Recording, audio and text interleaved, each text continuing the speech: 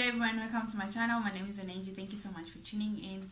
And yeah, today's video is just a bit different. I'm not talking about makeup, I'm not talking about clothes or that jazz. I'm just talking about something that I feel like it's serious. It affects youth, it affects everybody, and I just thought let me talk about it. And before I talked about I came up with this topic, I was really thinking like, oh, I feel like I need to talk about something serious. And then I googled life after uni and I was like, oh. So it's not only me who actually thinks about that. So I feel like this is like a real issue and it affects almost all of us. And yeah, so let's just get right into this. My first topic that I want to talk about firstly is reality versus expectation after uni. I finished school last year. I finished my degree last year, and I must say, it's, you know, getting in that thing of graduating. It's a very big moment, not just for you, but for everyone involved, your family, your friends, whoever that has been in the journey with you. It's an exciting moment, but you, the person who's actually graduating, it's exciting, but at the same time, for me personally, that's how I experienced it. I remember when I graduated for my diploma, it wasn't as stressful as it was for my degree, because for my diploma, I knew that I was going to continue doing my degree, which is BTech, and I was still studying, so it wasn't that much of too much expectations or thinking about what next. I knew that, okay, I'm going back to school, I'm just graduating, I'm continuing. And in that year I also had internship, which I'm going to talk about on my next point, but for now I'm just talking about this point. So with that diploma, there wasn't much reality hitting in and expectations and all of those. It was just, okay, continue to study. But I remember when I actually graduated for my BTech and thinking like literally on the day when I was graduating, I was like everybody else, you get happy, you get emotional and all of those things. And I had all those feelings, but at the same time I was like, what now? You're not going to stay at res? Are you going to go back home? What are you going to do? And the truth is, it's a very scary place to be, and it creeps in slowly, and then until you are actually like now starting to have to look for a job, which is on my next point, is looking for a job, like the next step. One thing I've learned is that in South Africa there's a huge number of graduates that are not employed. In my class that I studied environmental health, and for everybody who studied health, that whole health thing, medicine, to be dentist, pharmacist, you need, and environmental health, you need to have completed your community service before you can actually work. And getting community service on its own, it's a process where the government selects you, and just the selection of it, it's on its own, it's stressful. In my class, we were, I think, almost 40. Out of the 40, I would say 15 were part-time, so they're still studying now. But out of that 40, I think out of that 30, I think maybe 20 something graduated. And out of that 20 something, I know that only like 4 or 5 got internships, and that gives you the rest of the other people who didn't get, community service, who didn't get community service. I didn't get community service as well. And another problem that the country is facing, we just had a listeriosis breakout, and only now then we get to hear this speech about the Minister of Health about having to hire a lot of environmental health practitioners. Like, do you know the backlog of students that are sitting waiting for that. Not just the group that I was in, the group before me and the group before that. So in a class of like almost 20 something graduates, you only take 5. Where does it leave the other 20? And that's just the reality of it. And for me, I was fortunate enough that at the time when I was doing my BTech, my degree, I got internship. And I was able to go to work and go to school. And I'm really humble about that, and I'm really grateful to God as well that I actually got that opportunity to do that. And it's not everybody who gets that. I still have classmates that they're not still working. They're still sitting at home waiting for community service. And bear in mind, community service, you only get placed once a year. So now we're waiting for the cycle of August. That's when the other few people are going to be placed. Third point, you feel depressed, anxious. For me, what I was feeling is like someone were like, but you got internship. But no, it's the fact that when you graduate, that moment when you hear your name, you know that now you have to get out of the world. You have to experience things. You have to live your life now. You're responsible. You can't just go to mommy and daddy to do everything for you. And it might not apply to everybody. Some people, they still live at home, and for different reasons. For me, it was that moment that when I was in varsity, I stayed at Res. And then when I graduated, I was very anxious about like, do I still want to go back home? And I don't have a problem with being home. It's just that the environment of where I come from, it's something that I promised myself that I don't want to go back to that, which is, and before someone judges me and thinks that I'm looking down on anything, it's not. It's a decision that I personally made. I went to a township high school, and I feel like that's where I was meant to go, and sometimes things happen the way they should be, and I have no regrets of where I come from. But at the same time, it is not a safe township.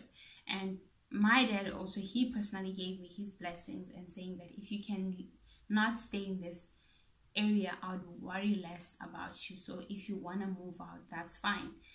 And that's another thing. You think like Cape Town is like very expensive to rent, and I'm only an intern. You cannot commit to a lot of things like taking a lease and all of that. Internships are usually for like 6 months and that.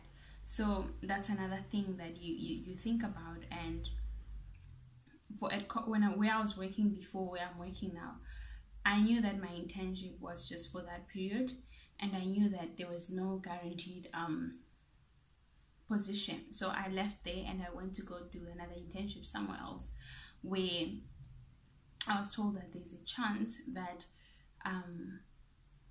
they might take me permanent. And that's another thing that I just want to talk about. Internships are good, but sometimes they're humbling, and what I'm trying to say is that internships are good and they're humbling, and you get to learn a lot. Because one thing also that I realize is that what you learn at uni and what you actually go to actually do at the job, it's different. It's totally different. How I was taught what I do. So I do occupational health consulting, and what I was taught at uni about occupational health and safety, it was just from one perspective of one person's experience. And you get into an industry, the expectations are different. You realize that, oh my gosh, I don't know anything. I did occupational health for 3 years out of the 4 years that I studied for, but till today, I feel like there are still things that I don't know. And that's where I feel like that's where internship comes from, because you can't in a way expect instant gratification, that you like, I'm coming from uni, give me my money, I want to earn 50k, 20k, whatever.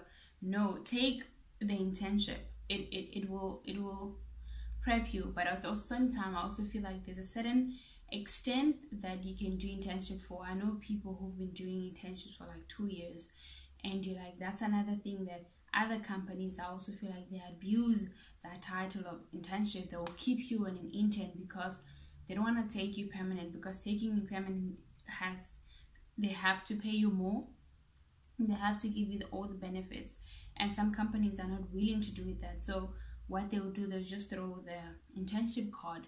But at the same time, like I said, internship has its good. The only bad that I feel is that you sometimes will be stuck with other companies that will do that to you. And yeah, and I'm gonna just go, when I graduated, I had this thing like, I want to take my parents from the, like, out of the hood.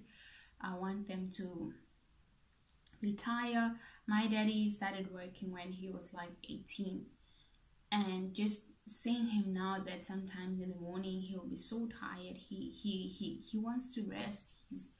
He's not that old, but I feel like working hard at that age, by the time the age he is 57, it's tiring, and it breaks my heart that I feel like, Lord, can I get there already? Can I just relieve the pressure of my parents, that they don't have to work anymore? Everybody has their own goals that they want to do, and coming from an African family, you're expected to pay black tax. And what I mean about black tax is, black tax, we refer it to helping out the family. Like, you help out the family financially. So that's what black tax means. And to some other people that come from a well-off family, it's not expected from them. And I'm not saying it's expected for mine, but it's something that you grow up, that you know that you need to do. My brother had a duty.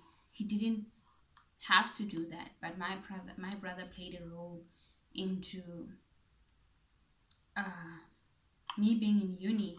He didn't finish studying, but he made sure that he would help my dad where it needed to be. And I'm talking a lot about my dad.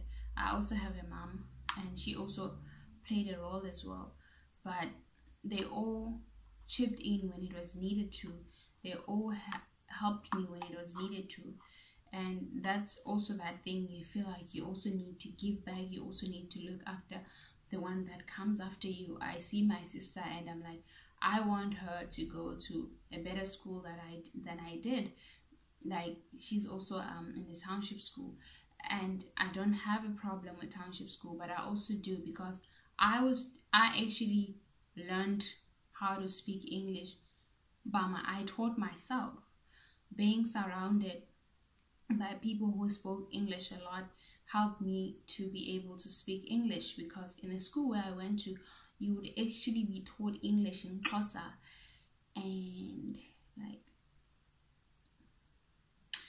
I had a teacher who also taught me who in grade 12, who taught us Xhosa in English, which was really funny. But anyway, I'm digressing. So that's also one of the aspects that will make you stressed, will make you anxious. And a lot of South African students, South African youth, I feel like they would actually agree with me on this, that they also go through that. I feel like it's a lot of people that are going through that, and that's the reality of it.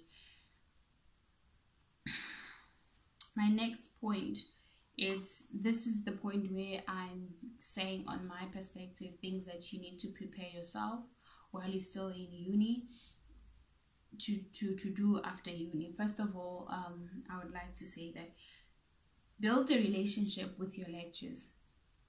I feel like it's important to have a relationship with your lecturers, because bear in mind, these people have been in the industry. They know the industry, they know the people, and they will help you. I remember when I personally, I'm not gonna lie, I was never a top student, but I feel like my life has been full of grace, and there are just some places that I've, I've got to places where I didn't know how I got there, and I think the only thing that can explain that, it's grace. Sometimes you see yourself that, oh my gosh, how did I do this? And that's me. So when I had to do my BTech, I was short with some points, and on truth to be told, if that lecture that was doing the placement of people who are supposed to be in BTech was at that time, I don't think I wouldn't have gotten it. And that's another thing that sometimes I'm saying, that God will work on your favor. I was fortunate, I was blessed that the lecturer who was doing selection for people who are supposed to go do their degree on the year that I was doing it, it was a different lecture, not the lecture that we were used to. I was scared, like, this guy, you won't convince him otherwise. You won't tell him like, yo, sir, it's just 2 points or whatever. He won't take you. But that lecture, I remember telling him, I was like, Prof, I am short of these marks. And he was like, ah, come on, Piri. He just told me, and it's like, accepted. And it's that relationship. I'm not saying that he was a corrupt lecturer, but like I'm saying, when the lecturers, they know the kind of person you are, and they see potential in you, they will help you. And on that, I had a lecturer that she is wonderful. She is humble. And also I had a discussion with her at that time also, when I was scared, like, what am I gonna do when I thought I wouldn't be able to do my BTech. She actually took my email and she emailed a few places for me, but because God at that time wanted me to complete my degree, I didn't get any callbacks from those places, which everything will work in your favor, and everything will work just fine in God's time. I also just want to add that.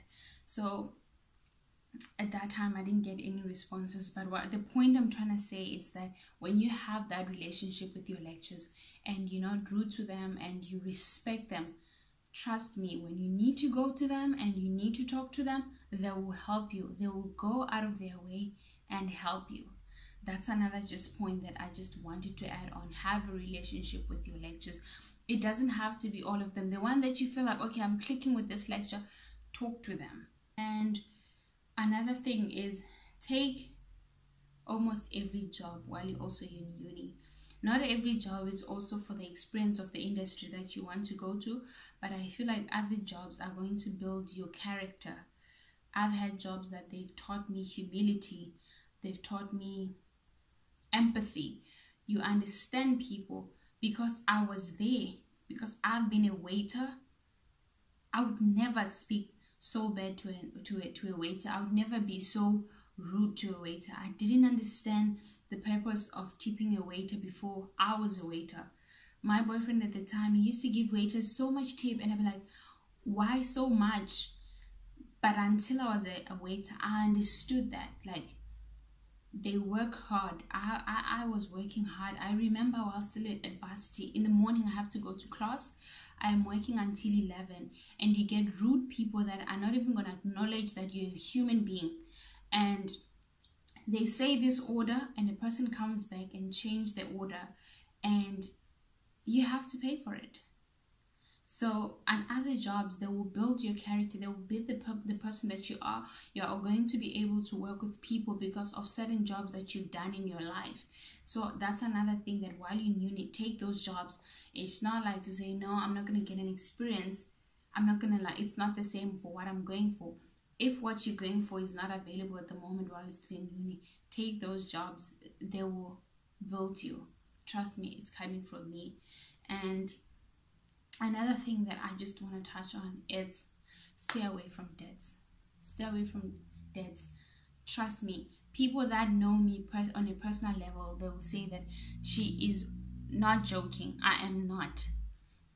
My first debt started with a student credit card. I was coming from class. The bank approached me, and I remember that day I didn't have money. and they're like, if you sign this money is just going to be on account right away. And I did, and I got it. And I don't remember what I got with that money, but I'm still paying for that credit card, because the thing with credit card, it never ends. You pay more, they give you your money back, so that it doesn't end. You keep paying, then it goes into this thing, oh, I want to be in shape, I want to look dope. You get a gym membership, and then come winter, you don't even go to that gym. I went to the gym. My first gym that I opened was Zone Fitness. I didn't go there. I only went there for 3 months, but the contract was for 2 years. I paid the rest of the months for free. I just gave them my money. And then we start with the clothing account. You start with the clothing account, and then the list goes on and on and on and on. You feel like, okay, I'm gonna pay it. And then if you're a person who wants to keep your record, your credit record good, you're gonna pay it. Like, I'm scared of having a bad credit record. I paid, but at the same time, it's the fact that you end up paying more than you can be able to afford, because all these accounts, they're gonna keep piling up, and by the time you realize, half of the money that you're getting paid for goes to the accounts. And truth is, while you're still at uni, you might be getting an allowance, but when you get out of uni, you don't know if you're gonna get a job straight away. Hence is another thing, that stay away from those accounts. They're not necessary. I think I've said too much, but that's just something that I really felt that I should talk about. And in closing, I just want to say that I hope this message gets to someone that has been there and is going through the same. And I believe that I'm not alone in this.